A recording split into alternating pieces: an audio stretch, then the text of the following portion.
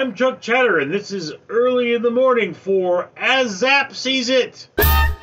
Now here's your host, Zap Zebra. President Joe Biden got his COVID-19 booster shot, and he exposed his very hairy arms.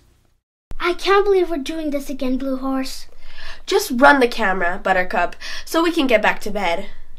This has led many to believe that the president may be the orangutan that Bill Maher believes impregnated Mary Ann McLeod, the mother of none other than former President Donald J. Trump.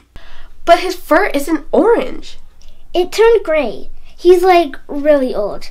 He's like that thing you find in the back of the fridge when you don't want to touch old. Don't you understand what this means?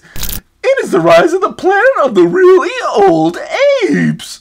All of these dumb policies are to destabilize the world so we can be taken over by monkeys. I am you. Joe Biden is not an ape in disguise who impregnated Donald Trump's mother. He is a shape-shifting lizard who only may have slept with Donald Trump's mother. There was a lot of wild parties back in the mid-40s. Come on, Q. You know the monkeys are planning an uprising. I also know they don't stand a chance against the Jewish space lasers.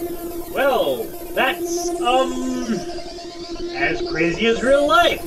Comment, like, and subscribe for more absurd TV!